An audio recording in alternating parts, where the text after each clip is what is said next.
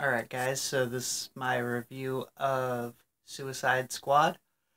So, the movie all around was okay. Story wasn't super great, but I mean, given what DC has put out lately, since the last 5 or 6 years, it was one of the better movies, but they really just haven't caught on like Marvel has with the whole storytelling aspect of the movies. The one thing everybody loved about the movie was what's her name? Harley Quinn, gorgeous in the movie despite the bleached skin.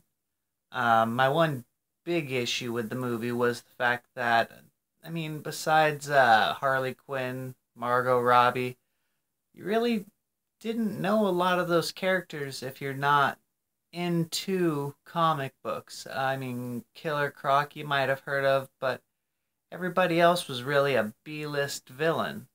And so it's just, unless you know it, it's not something you're going to get into. But, I knew a little bit of it. My friends was watching it with, they knew a little bit, so they enjoyed it. But it's just kind of like, it was like throwing Guardians of the Galaxy out there. But with that one, Marvel actually went ahead and killed it.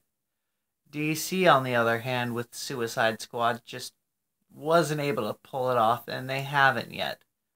I haven't seen any of their movies since their whole announcement of, this through 2020 that they've gonna produce, and none of them have been that great.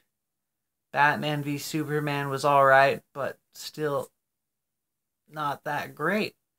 And Jared Leto in the movie, that was, I mean, the Joker, it was an interesting take on the Joker, but I feel that Jared Leto in the movie thought that he was going to be more of a star of the movie than he really was.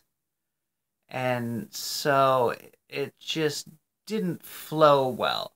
I think if they make a sequel to it and involve Jared Leto as the Joker, then perhaps maybe